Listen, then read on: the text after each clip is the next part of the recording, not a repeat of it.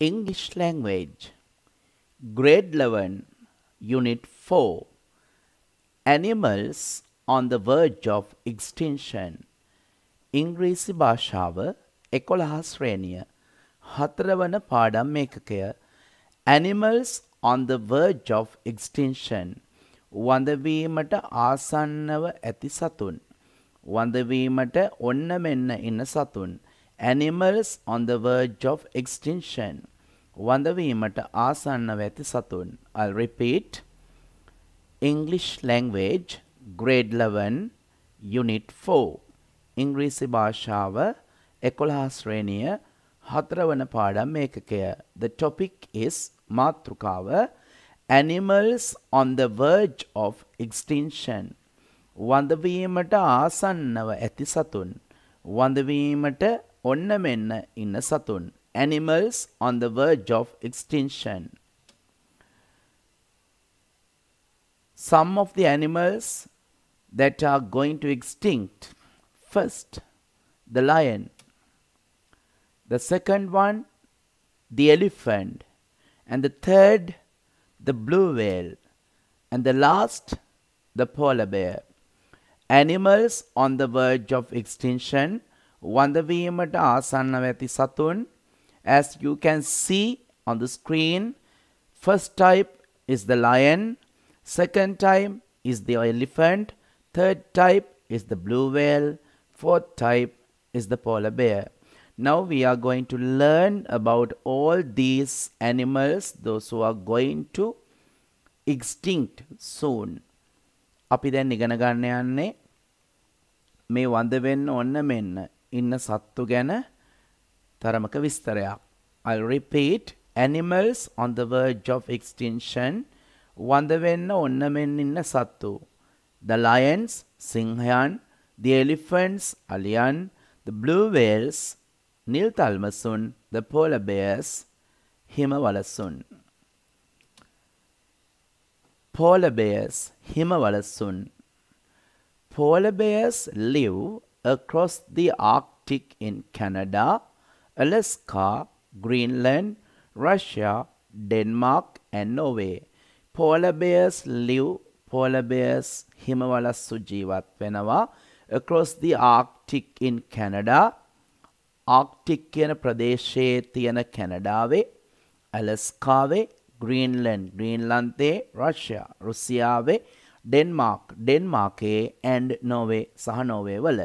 Polar bears live across the Arctic in Canada, Alaska, Greenland, Russia, Denmark and Norway.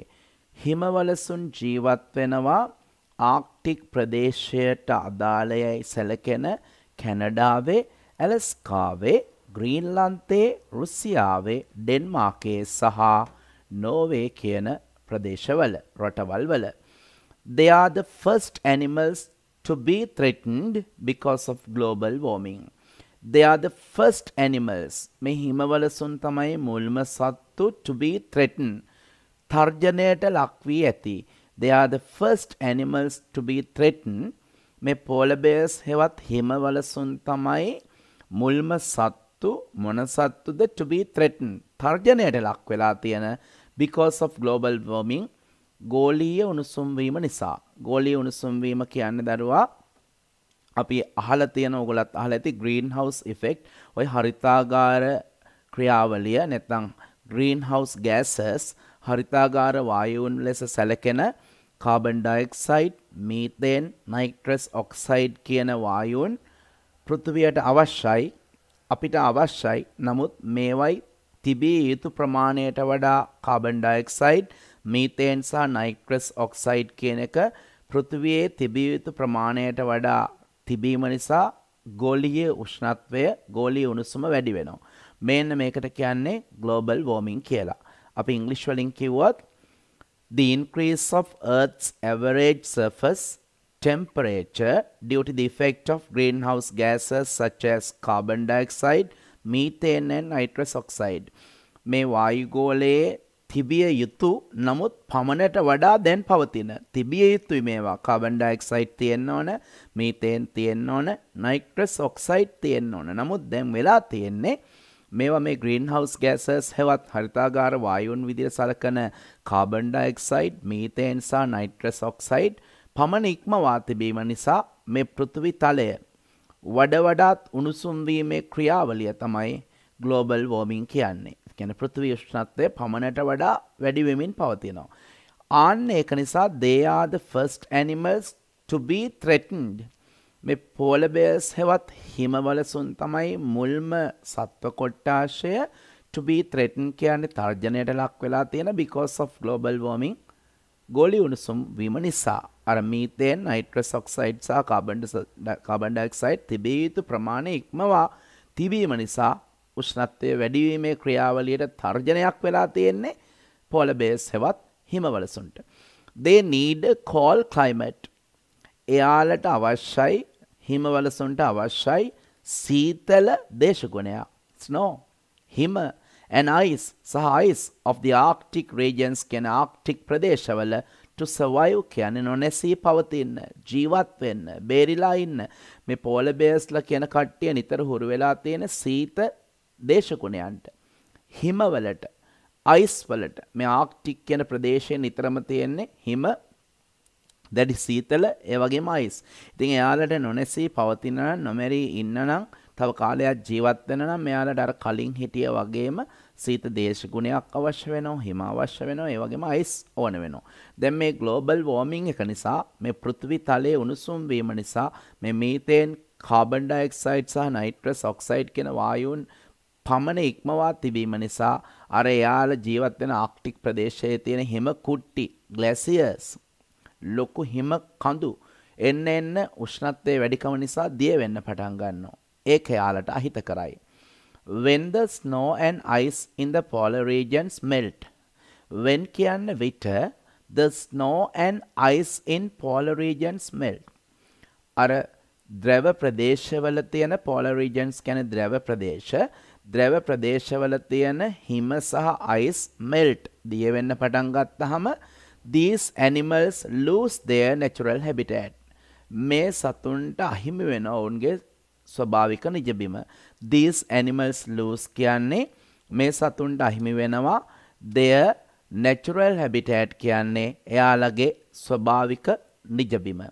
Scientists say විද්‍යාඥයන් කියනවා that polar bears are in danger.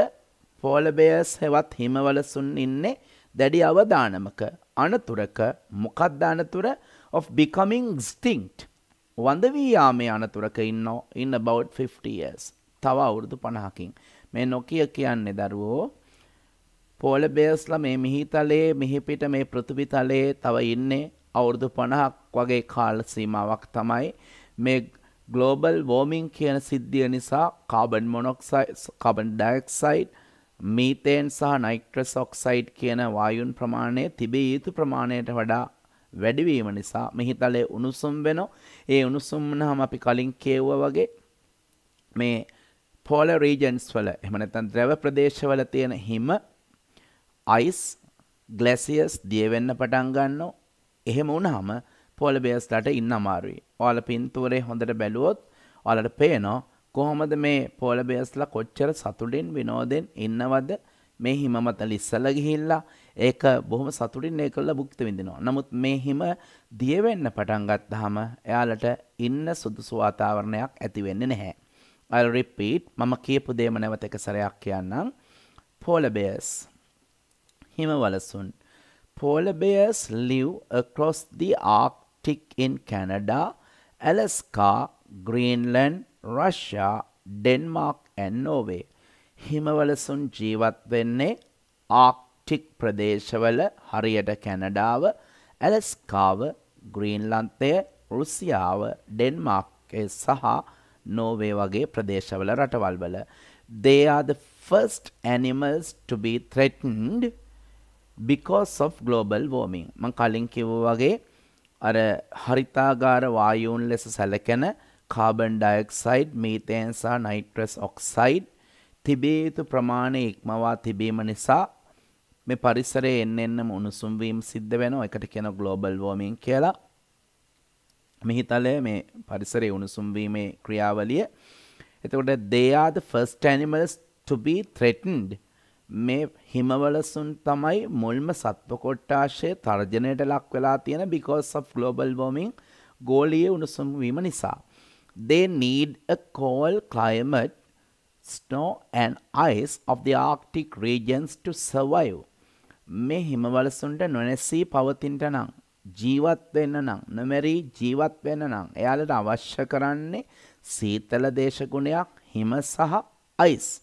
ඒව ඔක්කොම එයාලට Arctic ප්‍රදේශවල තියෙනවා. When the snow and ice in the polar regions melt, අර මං කලින් කිව්ව carbon dioxide, methane, nitrous oxide කියන පමණ ඉක්මවා ඒ වායුන් වායුගෝලයේ තිබීම නිසා මේ මිහිතලයේ දැඩි ලෙස උණුසුම් වීමේ ක්‍රියාවලිය ඇති වෙනවා. ඒකට අපි කිව්වා ග්ලෝබල් වෝමින් කියලා. මේ ග්ලෝබල් වෝමින් අධික ලෙස උණුසුම් වීම නිසා අර ද්‍රව ප්‍රදේශවල තියෙන හිම සහ අයිස් දිය වෙන්න පටන් ගන්නවා. එහෙම පටන් ගත්තාම these animals lose their natural habitat. මේ සතුන්ට එයාලගේ ස්වභාවික නිජබිම අහිමි වෙනවා. Scientists say, විද්‍යාඥයන් කියනවා that polar bears are in danger of becoming extinct. හිමවලසුන් දැඩි අවදානමක භයානක බිහිසුණු තත්වයක ඉන්නවා, වඳ වී යාමේ බිහිසුණු අවස්ථාවක ඉන්නවා, අනතුරුදායක අවස්ථාවක ඉන්නවා. In about 50 years, තව අවුරුදු 50කින් විතර මෙයාලා මේ ලෝකෙන් සමුගනීවි. Let's read about the second type of extinct animals. අපි ඊළඟට ඉගෙන ගන්න යන්නේ දෙවනි වඳ වෙන්න ඉන්න සත්තු වර්ගය ගැන. Lions. Lions, සිංහයන්. Lions were wide-ranging animals. සිංහයෝ කියන්නේ පුළුල්ව පැතිරිලා හිටිය, ලෝකේ බොහෝ ප්‍රදේශවල පැතිරිලා හිටිය සත්ව කොට්ටාශයක්. Wide-ranging, පුළුල්ව පැතිරුණු animals සතුන්. In the past, අතීතයේදී, they wandered, උන් සැරිසැරුවා freely නිදහසේ in Africa, අප්‍රිකාවේ, Asia, ආසියාවේ, Europe, යුරෝපයේ, and India, ඉන්දියාවේ. Lions were wide-ranging animals. දුල පුතාලා හොඳට තේරුම් ගන්න, මෙතන තියෙන ආ නෙවෙයි were. ඒ කියන්නේ දැන් නැහැ, ඉස්සර එහෙම වුණා. Lions were wide-ranging animals. සිංහයන් කියන්නේ පුළුල්ව විසිරිලා පැතිරිලා හිටිය සත්ව කොට්ටාශයක්.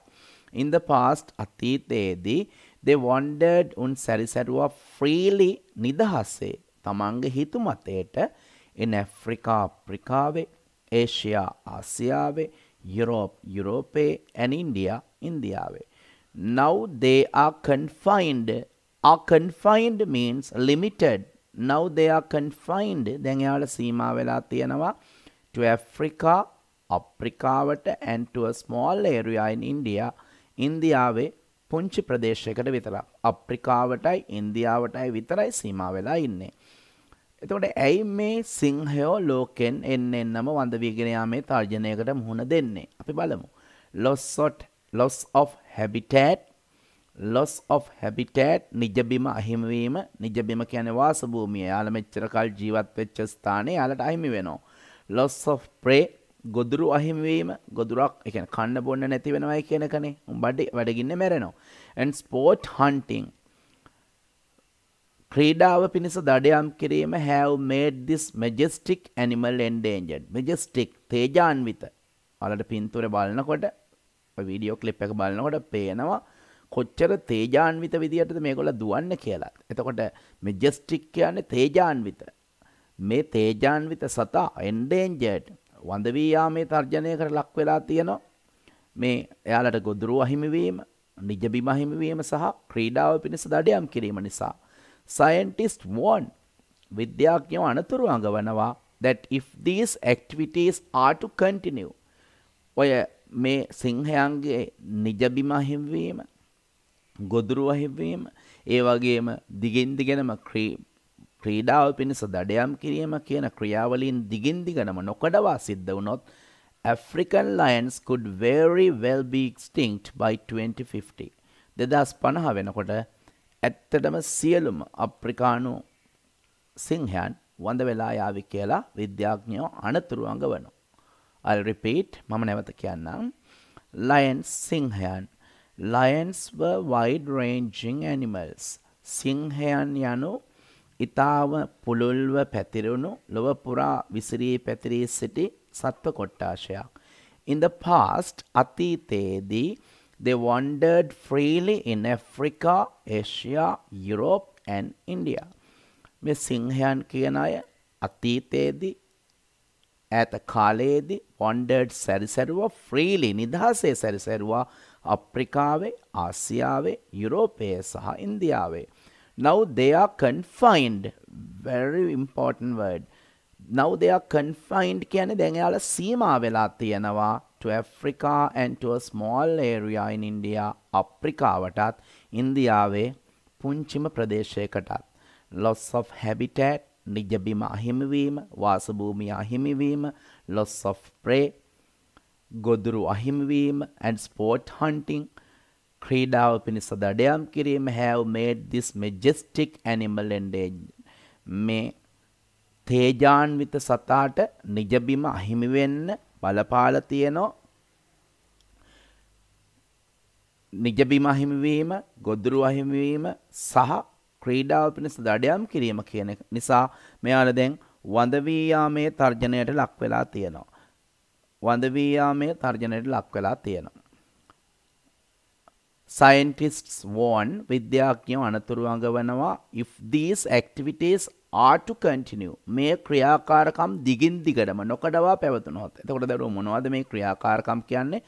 loss of habitat කියන්නේ නිජබිම අහිමිවීම. දිගින් දිගටම සිංහයන්ට වාසය කරන්න තැනක් නැතිවීම. loss of prey ගොදුරු අහිමිවීම. කන්න බොන්න දෙයක් මුන්ට හොයාගන්න නැති වුණොත්. and sport hunting ක්‍රීඩාව පිණිස දිගින් දිගටම දඩයම් කරොත් have made this majestic animals endangered මේ තේජාන්විත සතාට අනතුරුදායක තත්ත්වයට වඳ වී යාමේ තත්ත්වයට පත් වෙන්න පුළුවන්. Scientists warn විද්‍යාඥයෝ අනතුරු අඟවනවා that if these activities are to continue මේ කිව්ව ක්‍රියාකාරකම් නොකඩවා පැවතුනහොත් African lions could very well be extinct by 2050. African lions could very well be extinct by 2050. 2050 වෙනකොට අප්‍රිකානු සිංහයා සහ මුලින්ම වඳ වෙලා යාවි. Now I told you some details about the polar bears and the lions. And next we are going to learn about some details on blue whales. Blue whales කියන්නේ දරුවෝ නිල් තල්මසුන්. හොඳට අහන් ඉන්න ගොඩාක් වැදගත් වෙයි. Blue whales live in all the oceans except the polar seas. Blue whales live කියන්නේ නිල් තල්මසුන් ජීවත් වෙනවා in all the oceans සියලු සාගරවල except කියන්නේ හැරුණු විට. The polar seas කියන්නේ ද්‍රව මුහුදුවල. ද්‍රව ප්‍රදේශවල තියෙන මුහුදු හැර අනිකුත් සියලු සාගරවල නිල් තල්මසුන් ජීවත් වෙනවා. Blue whales live in all the oceans except the polar seas. ද්‍රව ප්‍රදේශවල ද්‍රව මුහුදුවල හැර සෙසු සෑම සාගරයකම නිල් තල්මසුන් ජීවත් වෙනවා. They have become endangered උන් වඳ වී යාමේ තර්ජනයට ලක් වෙලා තියෙනවා due to being hunted දඩයම් කිරීම නිසා for blubber. blubber කියන්නේ දරුවා මෙත් නිල් තල්මසාගේ අපිට පේන සාමාන්‍ය හමට යටින් තියෙනවා ඝන මේද තට්ටුවක්. ආන්නේ මේද තට්ටුව සහිත ඒ හම තමයි blubber කියන්නේ. and body parts වරදවා තේරුම් ගන්න අපි සාමාන්‍ය body parts කියන ඒවා යොදන්නේ වාහන ගැන කියනකොට ඔය පංචිකාවත් body parts ඒක නෙවෙයි මෙතන කියන්නේ. මේ නිල් තල්මසාගේ තියෙන ඇගේ කොටස් වලටත් උගේ අර හමට යටින් තියෙන ඝන මේද තට්ටුවටත් මුව දඩයම් කරනවා. For this reason මේ හේතුව නිසා they have been declared උන්ව ප්‍රකාශයට පත් කරලා තියෙනවා protected animals සංරක්ෂිත සතුන් ලෙස since 1966.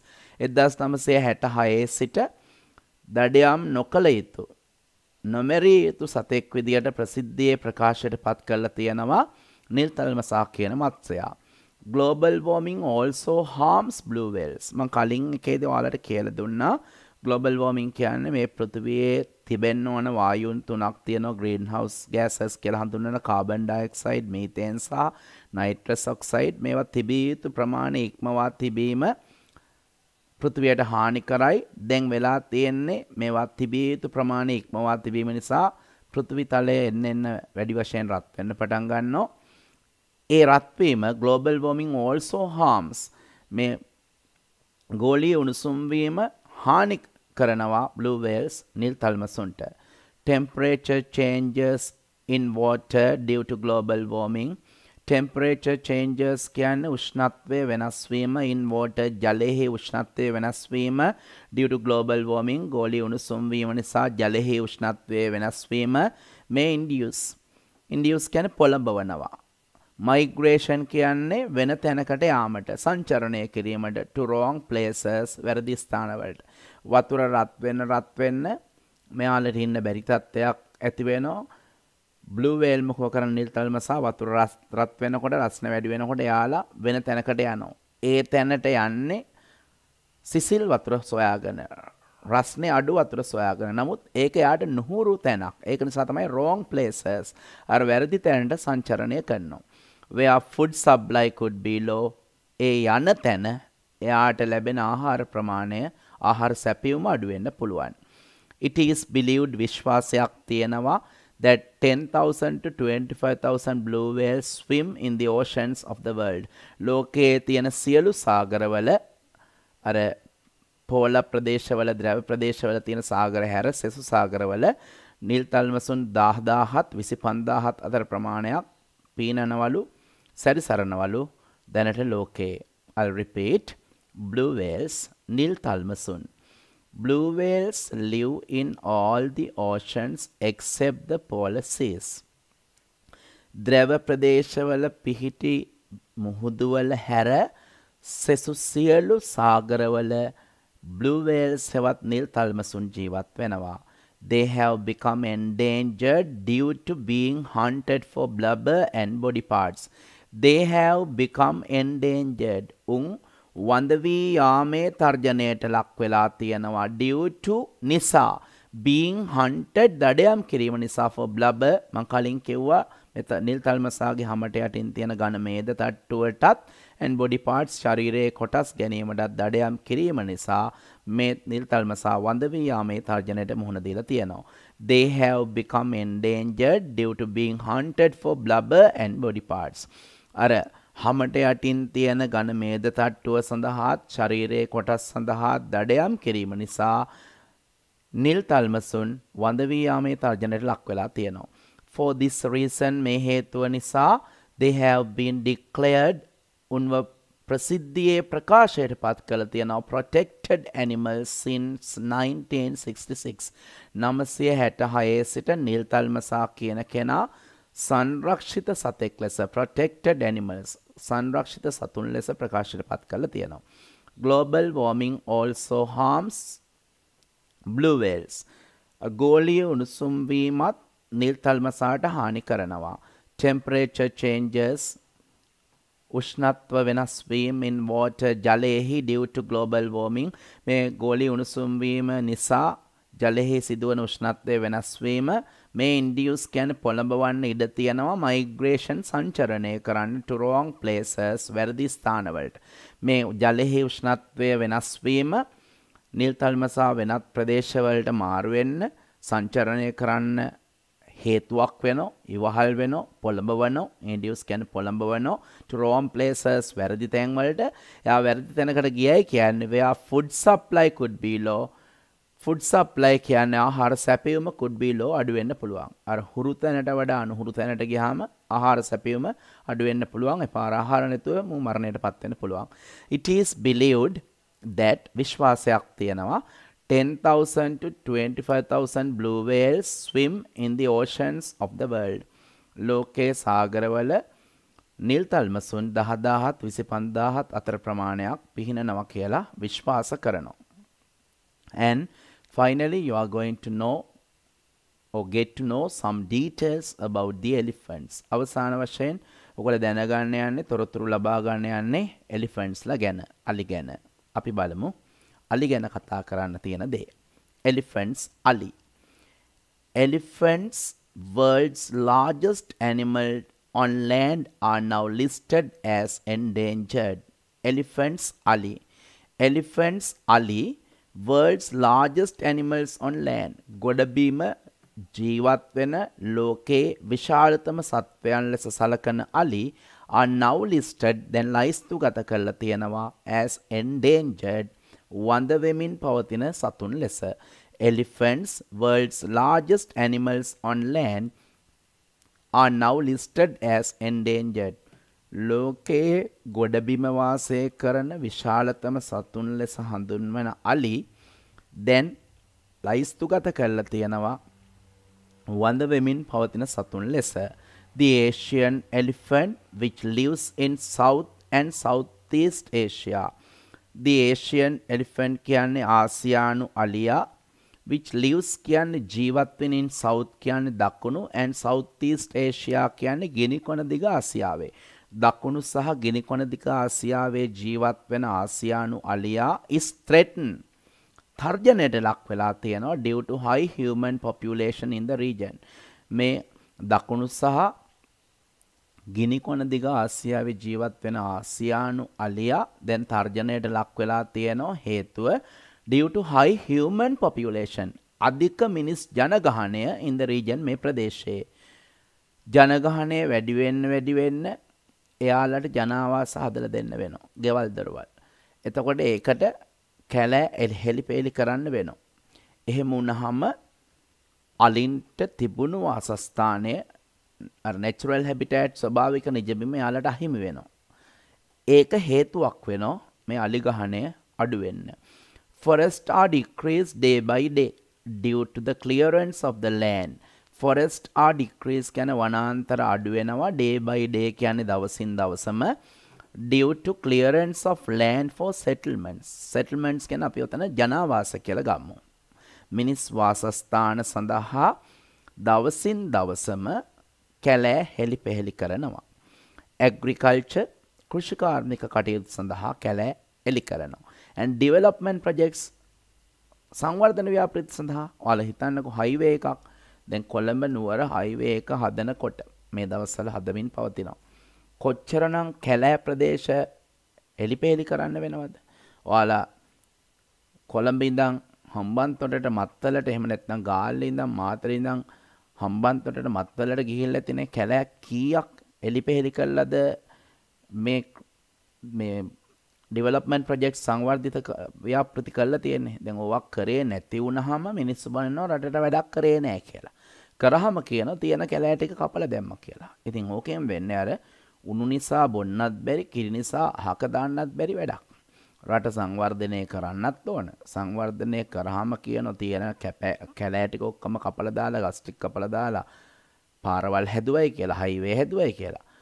මෙලෝ දෙයක් නොකර හිටියාම කියනවා ඇවිල්ලා මෙලෝ දෙයක් කරේ නැහැ, ඔහේ ඉඳලා ගියයි කියලා. ලොකු ප්‍රශ්නයක්.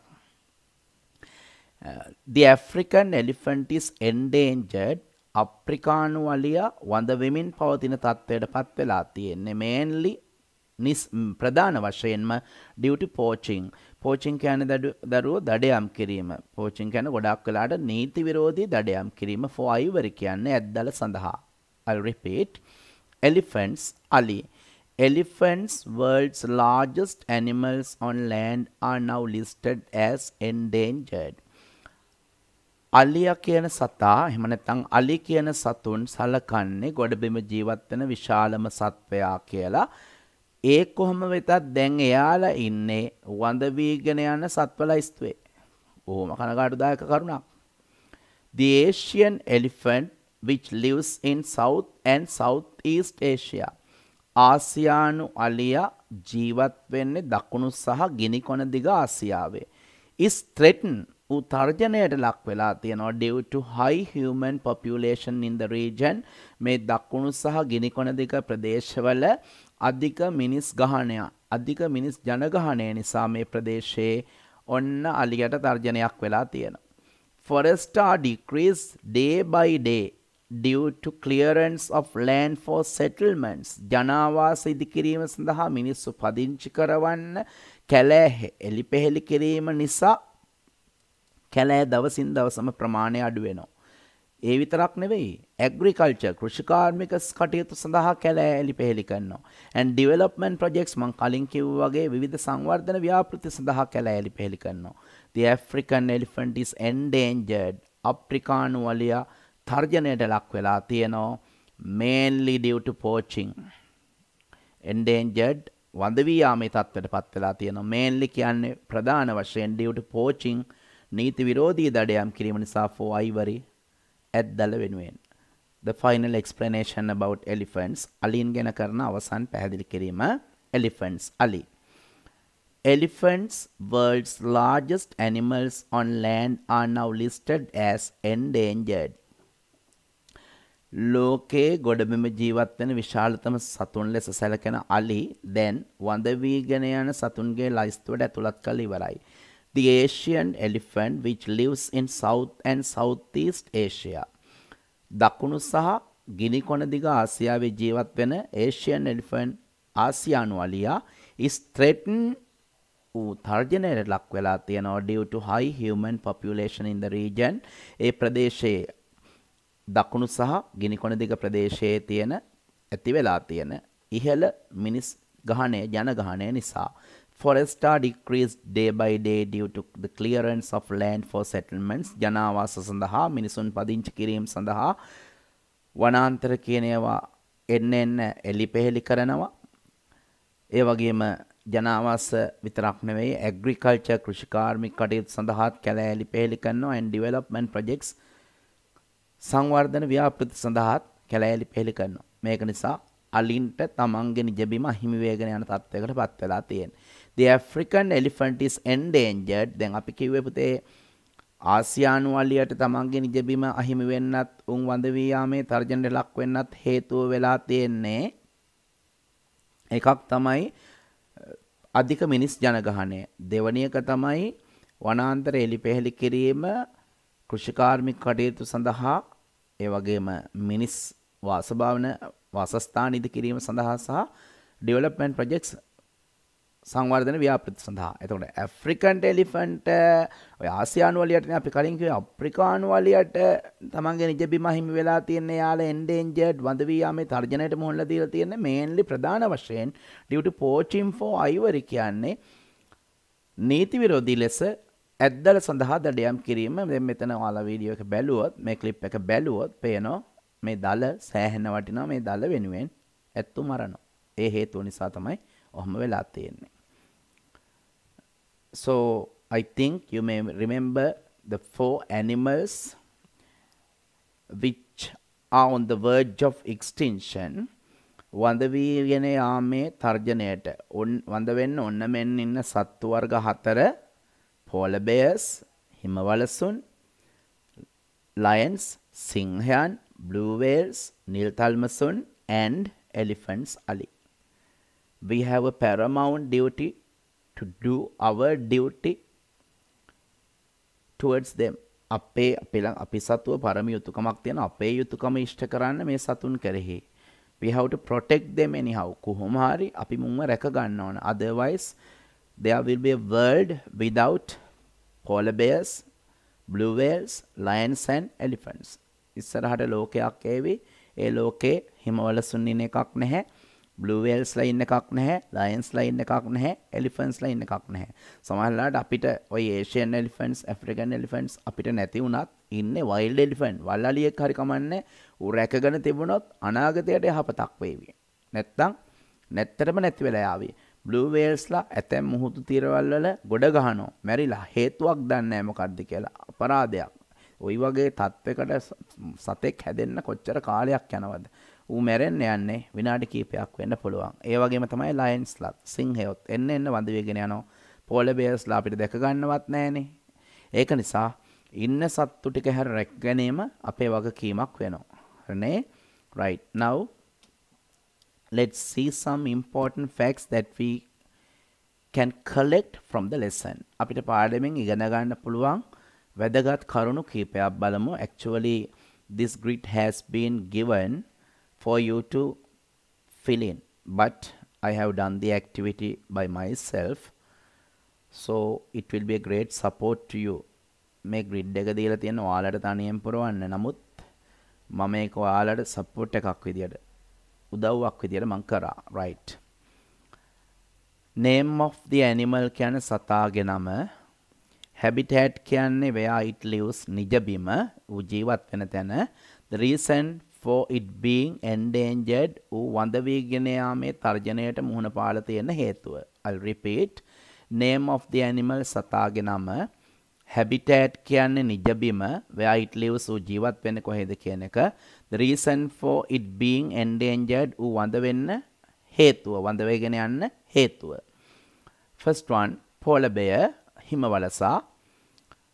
උගේ habitat නිජබිම තමයි in Canada, Alaska, Greenland, Russia, Denmark and Norway. මතක ඇතිනේ දරුවන්ට ඕවා. ඊළඟට the reason for it being endangered වඳ වේගෙන යාමේ තර්ජනයට ලක් වෙලා තියෙන්නේ global warming ගෝලීය උණුසුම් වීම. මතක ඇතිනේ වායු ගෝලයේ තිබිය යුතුයි carbon dioxide, methane, nitrous oxide. නමුත් තිබිය යුතු ප්‍රමාණයට වඩා වැඩි වෙන නිසා දැන් වායු ගෝලයේ ක්‍රමක්‍රමයෙන් උණුසුම් වෙන්න පටන් ගන්න තියෙන උෂ්ණත්වය වැඩි වෙන්න පටන් ගන්න තියෙනවා. අන්න ඒක තමයි global warming කිව්වේ. ඒක නිසා polar bears ලාට මේක අහිත කරයි. හිම දිය වෙන්න පටන් ගන්න තියෙනවා. glaciers දිය වෙන්න පටන් ගන්න තියෙනවා. ඊට පස්සේ ice දිය වෙන්න පටන් ගන්න තියෙනවා. ඒක යාලට අහිත කරයි. ඊළඟට lion සිංහයා. habitat නිජබිම in Africa and India. අප්‍රිකාවේ සහ ඉන්දියාවේ. the reason for it being endangered සිංහයාට තමන්ගේ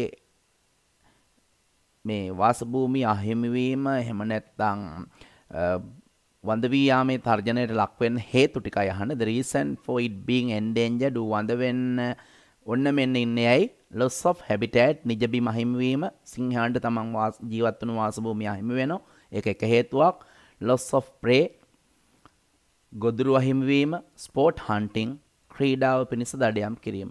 lion සිංහයා habitat නිජබිම in Africa and India. අප්‍රිකාවේ සහ ඉන්දියාවේ වාසය කරන්නේ. the reason for it being endangered වඳ වෙමින් යන්න වඳ වෙන්න ඔන්න මෙන්න හේතු loss of habitat නිජබිම අහිමි වීම, loss of prey ගොදුරු අහිමි වීම, sport hunting ක්‍රීඩාව පිණිස දඩයම් කිරීම. third type of animal තුන්වෙනි සත්ව වර්ගයේ blue whale නිල් තල්මසා. මතක ඇති දරුවන්ට habitat නිජබිම in all the oceans except the polar seas. ද්‍රව ප්‍රදේශවල හැර සියලු සාගරවල ජීවත් වෙනවා. in all the oceans except කියන්නේ හැර except the polar seas. ද්‍රව ප්‍රදේශවල තියෙන මුහුදුවල හැර සියලු සාගරවල ජීවත් වෙනවා නිල් තල්මසා. ඒතකොට දරුවා නිල් තල්මසා වඳ වී යාමේ තර්ජනයට ලක් වෙලා තියෙන්නේ hunting for blubber and body parts. මතකයිනේ blubber කිව්වේ යාගේ නිල් තල්මසාගේ හැමට යටින් තියෙන ඝන මේද තට්ටුව සඳහා දඩයම් කරනවා and body parts ශරීරයේ අනිකුත් කොටස් වෙනුවෙන් දඩයම් කරනවා. hunting for blubber and body parts. ඊළඟට global warming අර වතුර එන්න රස්නේ වැඩි වෙනකොට මෙයා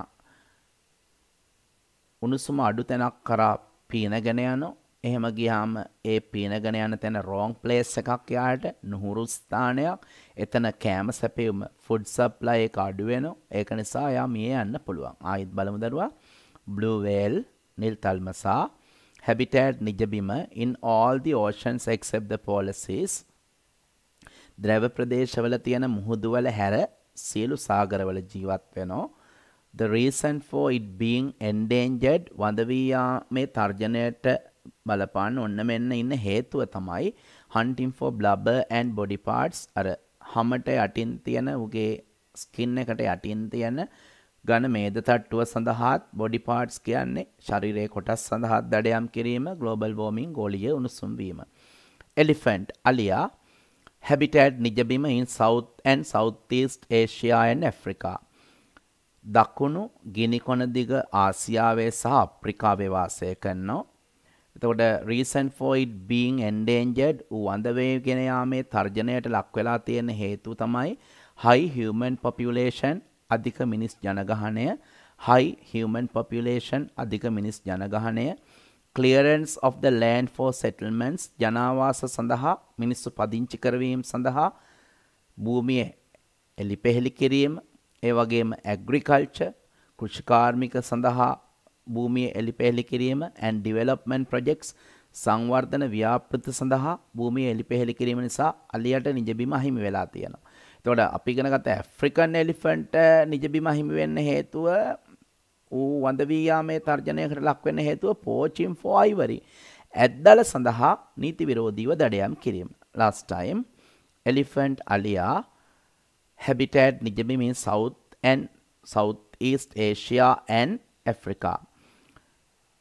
දකුණු සහ ගිනිකොන දිග ආසියාවේ සහ අප්‍රිකාවේ අලිය වාසය කරනෝ. The reason for it being endangered ඌ වඳ වී යාමේ තර්ජනයට ලක් වෙලා තියෙන්නේ high human population අධික මිනිස් ජනගහනය නිසා, clearance of the land for settlements ජනාවාස ඒ වගේ මිනිසුන් පදිංචි කිරීම සඳහා භූමිය එලිපෙහෙලි කිරීම නිසා, agriculture කෘෂිකාර්මික කටයුතු සඳහා භූමිය එහෙලි කිරීම නිසා, and development projects සංවර්ධන ව්‍යාපෘති සඳහා භූමිය එලිපෙහෙලි කිරීම නිසා. එතකොට African elephant endangered වෙන්න හේතුව හොඳ වෙන්න ඕන මෙන්න ඉන්නේ poaching for ivory ඇද්දල සඳහා දඩයම් කිරීම. And the final activity අවසාන කොටස මේකත් ඔයාලට activity එකක් විදියට තිබුණේ මම match A and B A සහ B ගලපන්න වගේ තිබුණේ. නමුත් මම මේකේ ඔයාලට දී යුතුයි කියලා හිතුව නිසා මම දුන්නා. global warming කියන එකේ definition එක නිර්වචනය හොයලා ලියන්න තිබුණේ. අපි බලමු දරුවා global warming කියන එකේ definition නිර්වචනය. The increase of the Earth's average surface temperature due to the effect of greenhouse gases such as carbon dioxide. මම මෙතෙන්ට nitrous oxide කියන එකයි methane කියන එකයි දැම්මේ නැත්තේ. ඔයාලගේ පොතේ මේ global warming කියන එකට answers ටික කවලම් කරලා තිබුණා. ඒ කවලම් කරලා තිබුණ එකේ nitrous oxide එකයි methane කියන එකයි තිබුණේ නැහැ. එයාලා දීලා තිබුණේ carbon dioxide විතරයි. ඒක නිසා මම ඒක දැම්මා.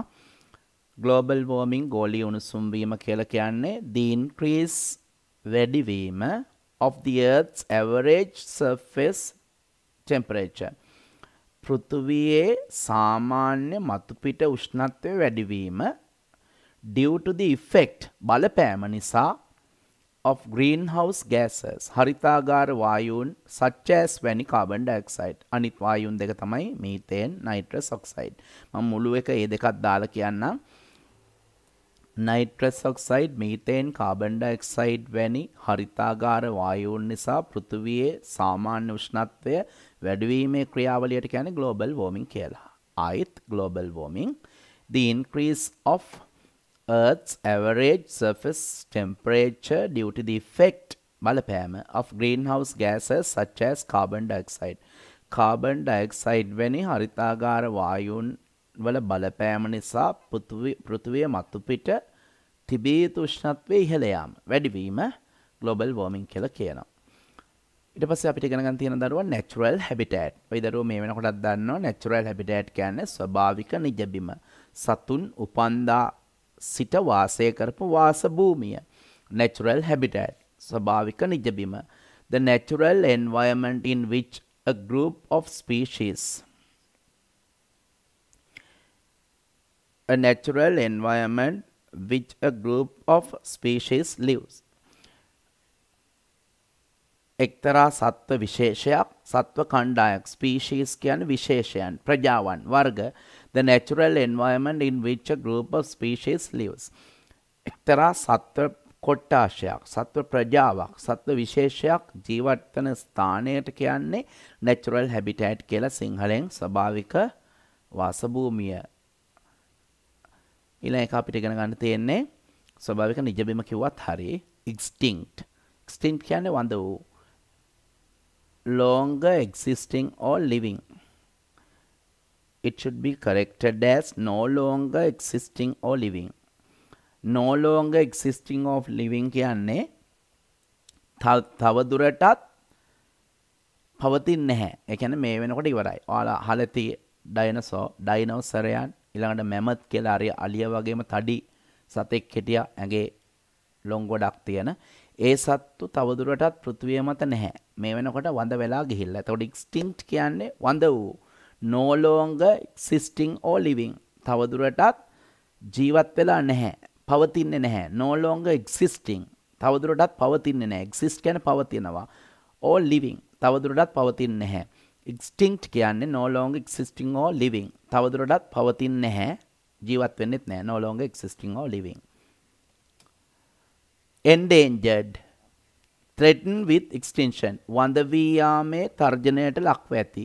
endangered දැනට ඉන්නෝ හැබැයි තව ටික කාලෙකින් නැත්තටම නැති වෙනවා. endangered threatened with extinction වඳ වී යාමේ තර්ජනයට ලක් වී ඇති. and the next one poaching the illegal hunting illegal කියන්නේ නීති විරෝධී hunting කියන්නේ දඩයම් කිරීම.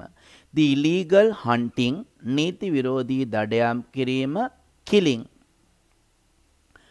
මරා දැමීම and capturing අල්ලා ගැනීම wild animals වනසතුන්. එතකොට poaching කියන්නේ the illegal hunting killing and capturing wild animals නීති විරෝධී ලෙස සතුන් දඩයම් කිරීම මරා දැමීම හෝ වනසතුන් බලහත්කාරයෙන් අල්ලා ගැනීම. හරිනේ poaching the illegal hunting killing and capturing wild animals. the illegal hunting කියන්නේ නීති විරෝධී දඩයම් කිරීම killing මරා දැමීම and capturing wild animals සතුන් බලහත්කාරයෙන් අල්ලා ගැනීම. බලහත්කාරයෙන් නීති විරෝධී ලෙස සතුන් දඩයම් කිරීම මැරීම සහ වනසතුන් බලෙන් අල්ලා ගැනීමට තමයි poaching කියන්නේ. last time අන්තිම පාර learn this මේවා ඉගෙන ගන්න. global warming the increase of the earth's average surface temperature due to the effect of greenhouse gases such as carbon dioxide. carbon dioxide වැනි හරිතාගාර වායුන් වල බලපෑම නිසා පෘථිවිය මතුපිට සාමාන්‍ය උෂ්ණත්වය ඉහළ යාම global warming කියලා කියනවා. ගෝලීය උණුසුම් වීම. natural habitat ස්වභාවික නිජබීම the natural environment in which a group of species lives. විශේෂයන් වර්ගයක් සත්ව ප්‍රජාවක් ජීවත් වන ස්වභාවික වටපිටාව ස්වභාවික පරිසරය natural habitat ස්වභාවික නිජබිම කියලා කියනවා. extinct no longer existing or living තවදුරටත් පවතින්නේ නැහැ. තවදුරටත් ජීවත් වෙන්නේ නැහැ. වඳ වෙලා කියන එක. endangered threatened with extinction වඳ වී යාමේ තර්ජනයට ලක්ව ඇති. poaching the illegal hunting killing and capturing wild animals නීති විරෝධී ලෙස සතුන් දඩයම් කිරීම මැරීම හෝ වන සතුන් බලෙන් අල්ලා ගැනීම තමයි poaching කියන්නේ. that is the end of unit 4 animals on the verge of extinction. Animals on the verge of extinction. End of the lesson. In the last two pictures or video clips you can see how global warming occurs. global warming occurs සිද්ධ වෙන්නේ කොහොමද කියන එකට ඔයාලට බලා ගන්න පුළුවන්. how it happens කොහොමද ඒක සිද්ධ වෙන්නේ. how the global warming occurs or happens. මේ ගෝලීය උණුසුම් වීම සිද්ධ වෙන්නේ කොහොමද කියන එක බලා ගන්න පුළුවන්. that is the end of